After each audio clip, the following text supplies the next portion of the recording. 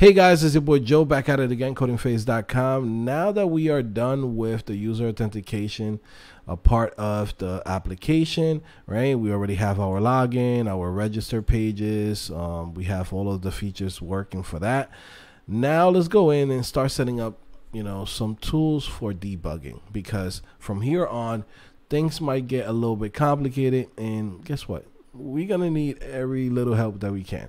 Okay, so I want you guys to search for Clockwork PHP.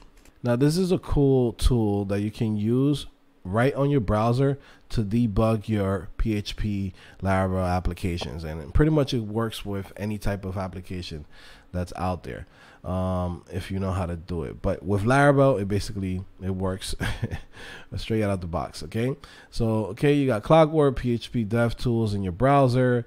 Okay, very nice. Collects data, Laravel support. Okay, you have the timeline, so you can see exactly what's happening as you get like a request, right? You could have information about the login.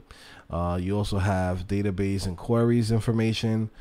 Sometimes this is important, to deal with the N+1 problem, right?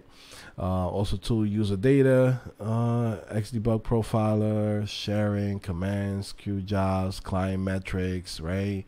And again, all of this stuff is done right on your browser, right? And you can see that directly in there. So how do you install this? So it's very simple. You come here, copy this, right? We're already inside of the github.com/ is going D / Clockwork website. And then basically we're gonna come and copy this from from good old GitHub, and then we're gonna paste this inside of our terminal. So I'm gonna come here, create a new terminal. Okay, give this a second. Windows. Okay, and then now we're gonna install this.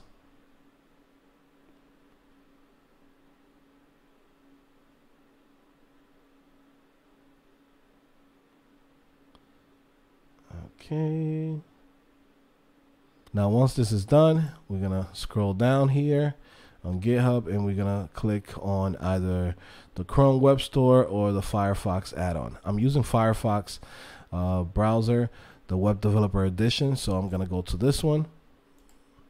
Okay, and I'm gonna add to Firefox. Click add. Okay, and click OK. There we go. And then now, to see if it's running, let's go to our application and inspect the element, right? And then just refresh the page. Okay, and in here we can see what's new with Clockwork. Okay, has been updated.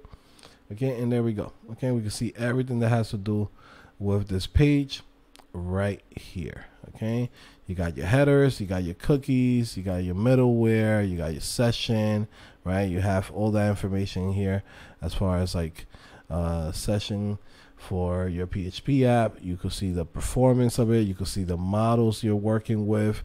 You can see your database, what's actually happening here. Okay, you can see your views that are loading, right?